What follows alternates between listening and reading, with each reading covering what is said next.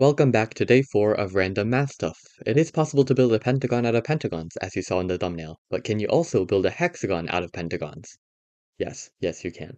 Anyway, you can ask this question for any two shapes, and this video is going to be about this question.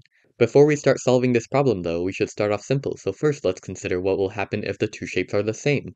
Making a triangle out of triangles is easy, and so is making a quadrilateral out of quadrilaterals. We just did pentagons, so let's give hexagons a shot.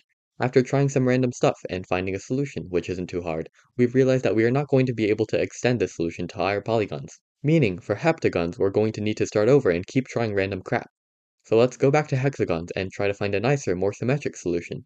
We can take inspiration from the pentagons, place a hexagon in the center, then connect the vertices to the edges. But we're not done, because these are pentagons, not hexagons. We need to add an extra edge somehow. We can do this by simply separating every other connecting line, like this, which will fix the problem. Anyway, I said that this solution could be extended to higher polygons, and it can. Just take whatever polygon you want, draw a smaller copy of it in the middle, and draw a bunch of connecting lines like this. Now just separate the connecting lines until every polygon has the desired number of sides. So the answer to the original question is, yes, you can build any polygon out of smaller versions of itself that have the same number of sides. Okay, halfway through planning this video, I realized that you could just split the hexagon in half and it would work. And you can also do this with every other polygon, by the way, isn't that just great? Whatever, I'm keeping the first half of the video, even though there's probably at least one person who immediately found the solution and has been screaming at me for the past 2 minutes. Oh, this does give me an idea though. What if our polygons must be convex? Okay, editing WebGo guy here, I think that if the polygons must be convex, then hexagons don't have a solution. In other words, you can make a triangle out of convex triangles, quadrilateral out of convex quadrilaterals, pentagon out of convex pentagons, but anything past that will not work. But I've just been messing around with this question, I haven't really tried to prove anything, so you guys can have fun with this and the generalized version of this problem as well. Okay, now that we're done with that, we can try some other stuff that might help us solve the original problem. Can triangles build any polygon? Yes, they can. This isn't too hard, you just connect up all the vertices.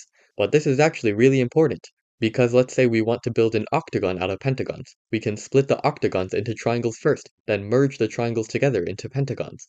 The problem with this, though, is that not every shape will merge properly. For example, if we try making a decagon out of pentagons, this strategy won't work. We'll have a quadrilateral left over. So here's another idea. What if, instead of merging triangles together, we split them apart? So here, we would split each triangle into pentagons, and now we have a very inefficient solution, but it does work on every polygon, not just octagons. So now the path forward is clear. We will prove that you can split a triangle up into any polygon, and since we also know that triangles can form any polygon, we will then have proved our original question. Any polygon can be built from any other polygon type. We could prove the triangle splitting thing with symmetry. But why bother when you can just split the triangle down the middle? Both the left and right polygons have the same number of sides, and you can adjust the middle line to add however many sides you want, thereby forming any polygon you want. So now we're done, and let's test our strategy with an example. Let's make a nonagon using octagons. So first we split the nonagon into triangles, and now we split each triangle down the middle, and we're done. You get the idea. This will always work with any other combination of polygons. Okay, the math part of the video is now done, but I have some other stuff to say if you're interested. So a couple videos ago, I went on this huge rant about my pen tablet breaking, and it took up like half the video. Now the retention graph says that a lot of people were only here for the math, but the comments were mostly positive regarding the rant. The point is, I have a lot of stuff that I could talk about, like the AMC today for high schoolers, but I don't know if you would want to hear that or not. Anyway, good luck on the AMC if you're taking it, and I'll see you tomorrow. Peace.